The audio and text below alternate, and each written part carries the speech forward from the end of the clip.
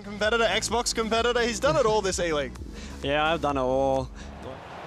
Ball down the line here, Eusebio, lovely into the area, Justin, it's got Ronaldo, the green time finesse! Goal. Into the top corner. It's perfectly timed. These days you have to hit that green and it'll go in. Wide. Swung in directly, the header. Virgil van Dijk. Powerful header. It's going to be so hard to beat in the air, such a tremendous card.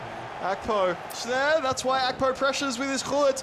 Does mean there's a bit of a gap at defensive mid. The shot comes in. Goal. You called it, infamous Shadow. Stoppage time goal. Akpo with the shake of the head, but Justin will take it. The green beam of dreams. Yes. Wellington extend that advantage. It goes up to 2 goals on aggregate. Game. It's Akpo on the ball. It's got Gullit to Mbappe, the first time shot. Goal. That's why you see it. The defenders don't have a moment to get into position. Aussie FIFA no doubt can hear that.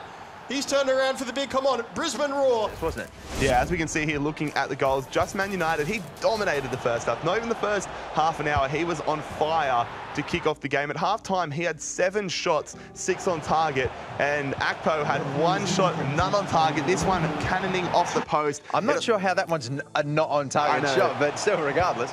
Moving on though into the second half, Akpo did take the lead early on. Justin probably a little bit mentally drained after conceding right on halftime, but he got back 2 minutes later. Green time with Eusebio comes again though. The left foot green time finesse. Who said it was patched out of the game? That is a fantastic way to equalize there for Justin. But Akpo would just not die. A headed opportunity which was converted into a goal. I believe it was Dennis Bergkamp nodding that one home.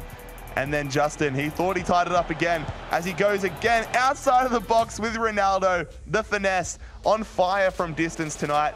And then he comes through, 87th minute, holding it up. Luckrock headers, goes, and it's Mbappe with the green time finesse back to the goal, putting Justin in front. That's where we saw the big come-on celebration. He thought that was going to get him the lead heading into the second leg, but Akpo had other ideas as Pele was able to equalize it with